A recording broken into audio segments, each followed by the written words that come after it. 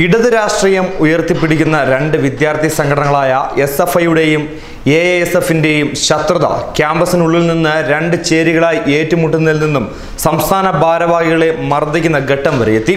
ഒന്നിനു പുറകെ ഒന്നായി വലിയ രാഷ്ട്രീയ പ്രതിസന്ധി നേരിടുന്ന ഇടതുപക്ഷ സർക്കാർ തന്നെയാണ് ഈ യൂത്തന്മാരുടെ ശത്രുത കൊണ്ട് പൂർത്തിമുട്ടിയിരിക്കുന്നത്. പല രീതിയിൽ നേതൃത്വം ഇവന്മാരെ ഒന്ന് പിടിച്ചുകെട്ടാൻ ശ്രമം നടത്തിയെങ്കിലും ഇതുവരെ അത് വിജയം കണ്ടിട്ടില്ല. ഈ ഒരു അവസരത്തിലാണ് ഇന്ന് CPM സംസ്ഥാന സെക്രട്ടറി കോടിയേരി ബാലകൃഷ്ണനും CPI സംസ്ഥാന സെക്രട്ടറി കാനം രാജേന്ദ്രനും ഒരുമിച്ച് വിദ്യാർത്ഥികളെ ചർച്ചയ്ക്ക് വിളിച്ചിരിക്കുന്നത്. യൂണിവേഴ്സിറ്റി കോളേജിൽ SFIക്കാർ തമ്മിലടിച്ചതോടെ SFIയുടേത് ഫാസിസ്റ്റ് നിലപാടാണെന്ന് AISF തുറന്നടിച്ചതോടെ ഉയർന്ന പ്രശ്നങ്ങൾ പരിഹരിക്കുകയാണ് ചർച്ചയുടെ ലക്ഷ്യം. യൂണിവേഴ്സിറ്റി കോളേജ് അക്രമ സംഭവങ്ങളുടെ പശ്ചാത്തലത്തിൽ SFIക്കെതിരെ AISF ശക്തമായി രംഗത്തെത്തിയതോടെയാണ് CPMഉം CPIയും വിഷയത്തിൽ ഇടപെട്ടത്. CPI സംസ്ഥാന സെക്രട്ടറി കോടിയേരി ബാലകൃഷ്ണനും CPM സംസ്ഥാന സെക്രട്ടറി കോടിയേരി ബാലകൃഷ്ണനും CPI സംസ്ഥാന സെക്രട്ടറി കാനം രാജേന്ദ്രനും ചർച്ചയിൽ പങ്കെടുക്കും എന്നുള്ളത് തന്നെയാണ് ഈ ചർച്ചയുടെ ഏറ്റവും വലിയ പ്രത്യേകതയും. പാർട്ടി നേതൃത്വം ഇടപെട്ട് ചർച്ച നടത്തിയെങ്കിലും LDF മാതൃകയിൽ ക്യാമ്പസുകളിൽ ഒരു മുന്നണിയായി മത്സരിക്കുന്നതിൽ തടസ്സങ്ങളുമുണ്ട്. CPM നേതൃത്വവും ഇക്കാര്യത്തിൽ വിയോജിക്കുന്നു. എല്ലാ സംഘടനകളെയും പ്രവർത്തിക്കുവാൻ അനുവദിക്കുമെന്ന് SFI പറഞ്ഞെങ്കിലും യൂണിവേഴ്സിറ്റി കോളേജിൽ കൊടിമരം നാട്ടാൻ പോലും ഇതുവരെ AISFനെ അനുവദിച്ചിട്ടില്ല. ഇരു സംഘടനകളിലെയും സംസ്ഥാന സെക്രട്ടറിമാരും പ്രസിഡന്റും കോടിയേരി ബാലകൃഷ്ണന്റെയും കാനം രാജേന്ദ്രന്റെയും സാന്നിധ്യത്തിലാണ് ചർച്ച നടത്തുന്നത്.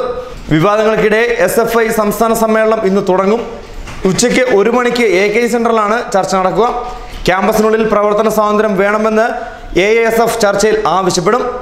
മുമ്പ് യൂണിവേഴ്സിറ്റി കോളേജിലെ അക്രമങ്ങൾക്കെതിരെ AISF സെക്രട്ടേറിയറ്റിലേക്ക് മാർച്ച് നടത്തിയിരുന്നു. SFIക്കും ആഭ്യന്തര വകുപ്പിനുമെതിരെ രൂക്ഷ വിമർശനം ഉന്നയിക്കുന്ന മുദ്രാവാക്യങ്ങളോടെയായിരുന്നു ഈ മാർച്ച്. പോലീസ് ബാരിക്കേഡ് നിർത്തി പ്രവർത്തകരെ തടഞ്ഞതോടെ സംഘർഷമുണ്ടായി. ഒടുവിൽ സംഘർഷം നിയന്ത്രിക്കുവാൻ വിദ്യാർത്ഥികൾക്ക് നേരെ പോലീസിന് ജലപീരങ്കി പ്രയോഗിക്കേണ്ടി വന്നു. പ്രതിഷേധക്കാരിൽ ചിലർക്ക് പരിക്കേറ്റിരുന്നു. SFIക്കെതിരെ പരസ്യമായ രംഗത്തെത്തിയ വിദ്യാർത്ഥികളെ കൂടി ഉൾപ്പെടുത്തിയാണ് AISF യൂണിവേഴ്സിറ്റി കോളേജിനകത്ത് യൂണിറ്റ് തുടങ്ങിയത്. AISFന്റെ പ്രവർത്തനങ്ങൾക്ക് തുടർച്ച ഉറപ്പാക്കുന്നതിന്റെ ഭാഗമായി കനയ്യകുമാറിനെ ക്യാമ്പസിൽ എത്തിക്കാനുള്ള തീരുമാനം നേതൃത്വം നേരത്തെ തന്നെ കൈക്കൊണ്ടിരുന്നു.